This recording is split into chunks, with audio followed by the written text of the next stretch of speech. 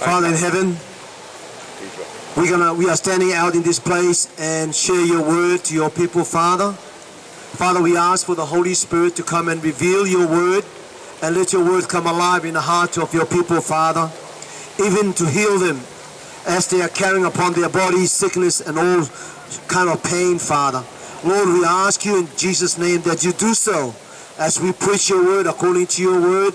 As the people hear the good news, you will do signs and wonders in their midst, Lord God. Father, we thank you and we praise you what you are doing in the heart and also the life of your people. We give you praise, Father, in the name of Jesus. Amen. Amen.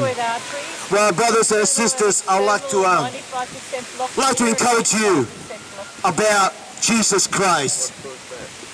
We all know about Jesus Christ. We heard about the name of Jesus Christ. Some of us, when we hear the name of Jesus Christ, anger arose into our life, into our mind. So we think of the name of Jesus Christ is a bad name or is a bad person. The name of Jesus Christ. So I would like to encourage you, to encourage your belief. Your belief.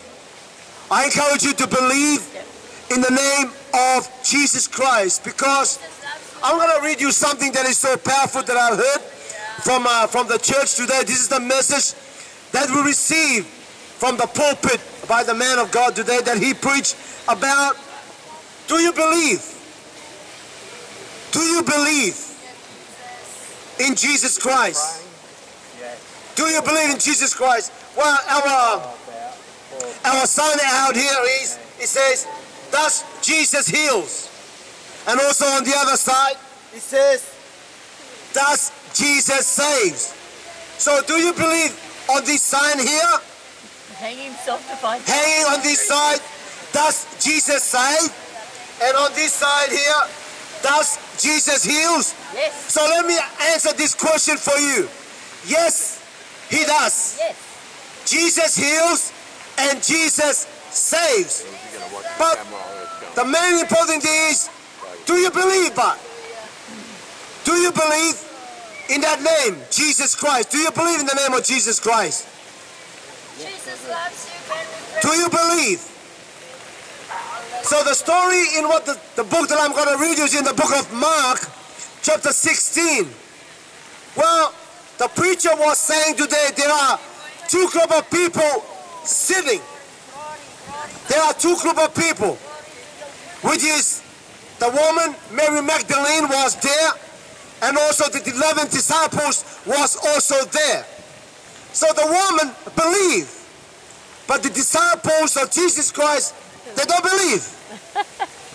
It's amazing. Like Christians, we call ourselves Christians, whatever denomination you call yourself.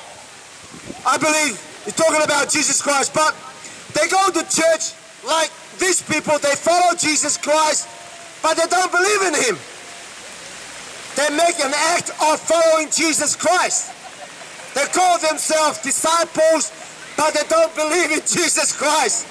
And also this woman is not a disciple, but he believes in Jesus Christ. So one day Jesus appeared to them and asked the question to them, do you believe that I died and rose up again? Do you believe? So that's the question I'm going to ask you, brothers and sisters. So your religion, does your religion save you? Or does your church save you?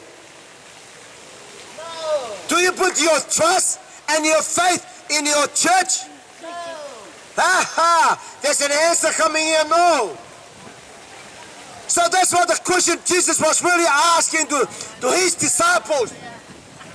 Do you really believe that I am? Well, Jesus asked this question to his disciples. Jesus asked the disciples, who do men say that I am? This is the question Jesus was asking. And also, this is the deep question that Jesus asking his disciples. Do you believe? Or who do you say that men say that I am? Some of them say You are John the Baptist, you are the apostles, you are that, you are that, you are that. But this particular disciple whom he deceived, Jesus later on says, Jesus, you are the Son of God. Amen. You are the Son of God. You are the Son of God. And Jesus said, brother, you know what? Your flesh and blood didn't reveal that to you. But my Father in heaven put that in your heart to say that to me, that I am the Son of the living God. Amen.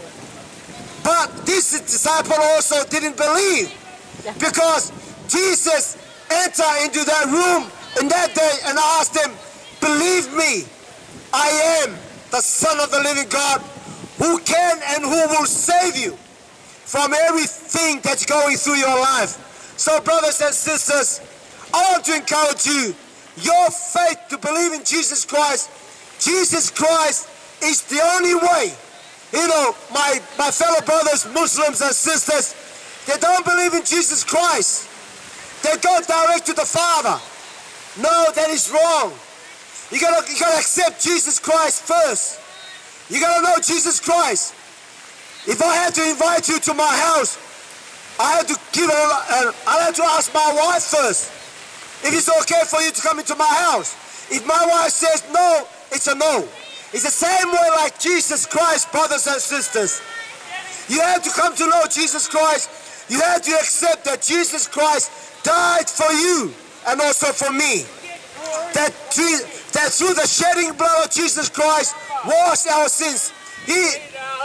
God Almighty created Jesus Christ in the form of a man, and he shed the blood.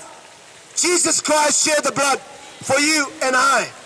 So that's why we have to go through Jesus Christ for us to go to the Father. As Paul quoted the scripture later on, before, that Jesus said, I am the way, the truth, and the life. No man, no woman, no organization that will go to the Father except through Jesus Christ. That's why Jesus said, He is the way. So brothers and sisters, I want to encourage you that Jesus is the only way. So if you haven't given your life to Jesus Christ today, brothers, you better think again. You better think again that Jesus Christ is the only way. There's no other way but Jesus Christ. If you don't have Jesus Christ into your heart, I'm sorry, the Bible says you are bound for hell. If you don't accept Jesus Christ into your heart, the Bible says you are bound for hell. When you accept Jesus Christ into your heart, when you accept Jesus Christ into your heart, you are bound for heaven. You are bound for heaven. Let them laugh. Jesus was laughing them days. Jesus loved them days. All right. So God loves them, but God loves them. Amen. He loved them. Because we are all created in the image and also likeness of our Father, Jesus Christ. So my message, my encouragement is believe. Believe one day this whole earth, this earth's going to be burned, brothers and sisters. This earth's going to be burned up. So believe in Jesus Christ so that you will not be left behind. Believe in Jesus Christ. Yes, Jesus saves. Yes, Jesus heals. Yes, Jesus is the Son of the living God. Yes, Jesus was in the beginning, and Jesus is in the middle, and Jesus is at the end. Amen. Amen. So brothers and sisters, may the good Lord, I pray that the Spirit of God will move upon your heart, because we share the gospel. We share the name of Jesus Christ. So Jesus Christ will act upon, the Holy Spirit will act upon the word that we preach, that we share to you. It is Jesus Christ. So may God bless you. Have a godly day. We pray that you will come and have a prayer with us in Jesus' name. Amen.